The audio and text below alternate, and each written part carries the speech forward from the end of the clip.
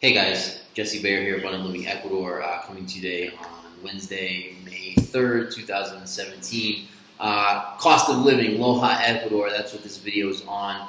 I gotta preface it.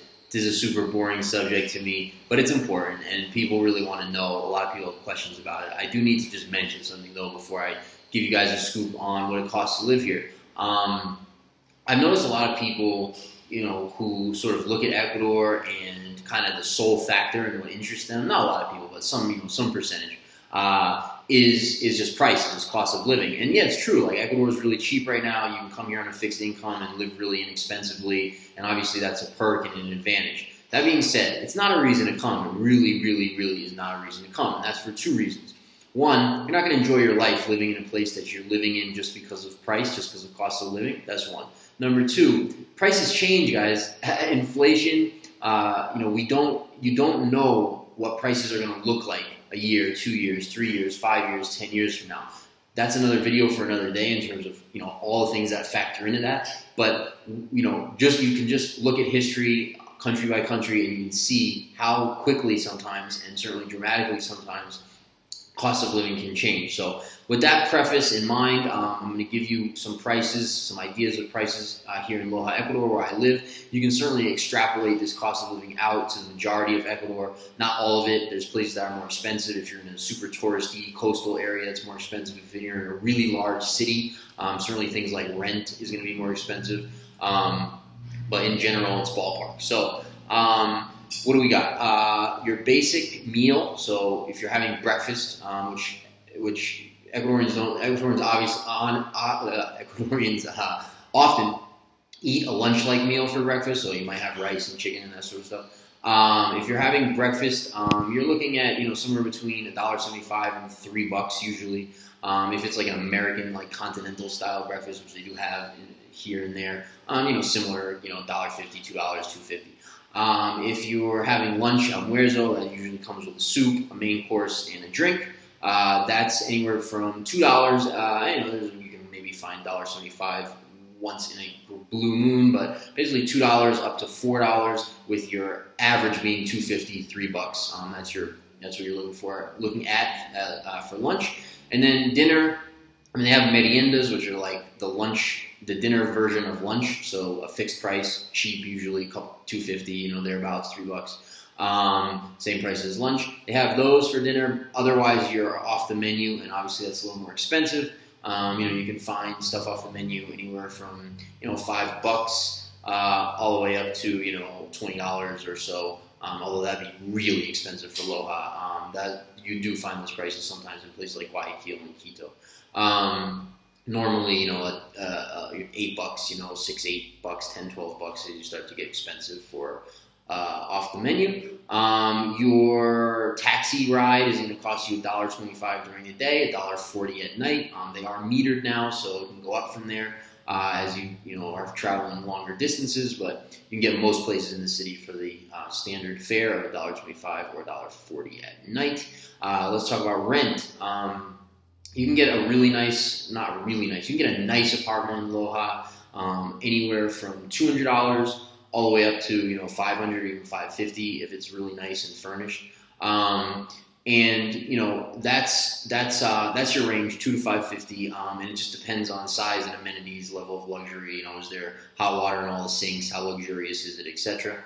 You can find stuff way cheaper than that, but it's not going to be up to standards that probably you or I would want to live in. Houses are more expensive. Again, you can find a house for under $100, but it's not somewhere you don't want to live. But houses are a little more expensive, so $350 would be more like the bottom end, and then more normally for a nice house you're talking $500-600 and up. That's rent.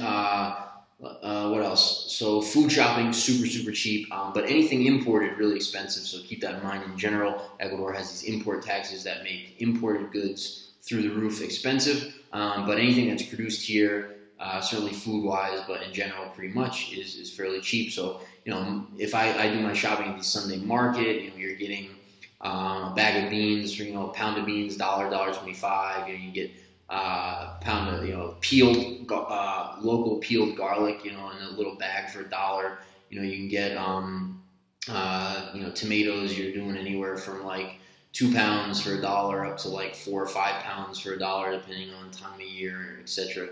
Bananas you're getting a lot for $1. Meat is cheap as well. You can get chicken is usually like you can get anywhere from like $1, usually just over $1 a pound would be like the lowest end, up to like $2 if you're talking about like criolla, like the locally raised, no hormone type chicken. Beef, same thing. You can get meat really cheap. You can go all the way up to $3 a pound or so for like the really nicest stuff. What else? Gasoline. I forget gasoline prices. Somewhere around somewhere around $1.30 or so for regular unleaded. I have diesel, so diesel's $1.03 a gallon. Gasoline is like $1.30 or something. It goes up to like $2 for the super, something like that. The gas might be a few cents off. Your bills, your household bills like water, your utilities, water, electric, super, super inexpensive. Gas. You could expect to pay anywhere from $5-7 a month in electricity, all the way up to $50 if you have like a big house and you've got a lot of stuff that you're running. But if you have a $15 to $25 bill, I think that's right about the average. Water is really cheap as well. You could use a good amount of water before you start running up any sort of bills. You could spend as little as a few dollars, or $10, $15 if you use a ton of water. So really cheap. Gas comes in those gas canisters, which are $2 each. You're not going to use. You might use 1 a month, 2 a month, 3 a month. You've got a huge family. You're using it all the time. So really, obviously, really, really cheap. There's lots of other stuff obviously we could talk about, but that gives you a great sense of, current cost of living here in Loja, Ecuador, or in Ecuador in general for the most part. The only thing that would really change by region are those rent numbers. So yeah, that should cover it. Again, guys, come to Ecuador. It's an awesome country. It's an awesome culture. It's a great place to live. You can grow food. It's got great weather. It's got so much going for it. Don't come for the price. That's a perk. It's an added bonus for now. We'll see what the future holds, but that's it, guys. Again, I'm Jesse Bayer from Abundant Living Ecuador. Check us out on abecuador.com. A is an apple, B is in boy, Ecuador.com. We're a real estate and relocation services company located here in the south of Ecuador. And that's it, guys. Have a great day.